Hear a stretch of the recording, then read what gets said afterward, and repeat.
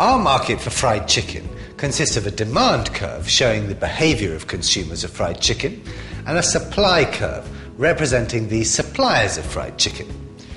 Given these demand and supply curves, the market is in equilibrium at a price of 4 Rand per piece, where the quantity demanded is 3,000 pieces and the quantity supplied is 3,000 pieces.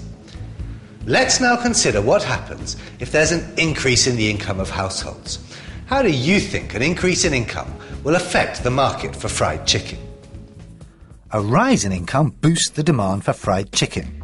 Households can now afford to buy more fried chicken at each price. This is indicated by a rightward shift of the demand curve. According to our new demand curve, at the old equilibrium price of 4 Rand, the quantity demanded is now 4,200 pieces.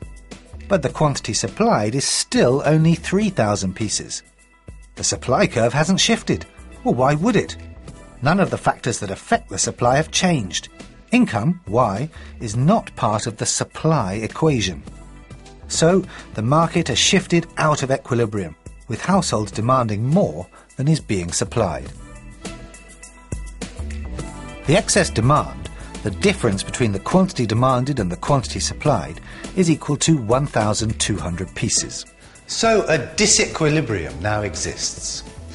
In any free market where choice governs market trends, one side can't be dissatisfied indefinitely, and at some point corrective forces come into play to ensure that the market moves back towards equilibrium.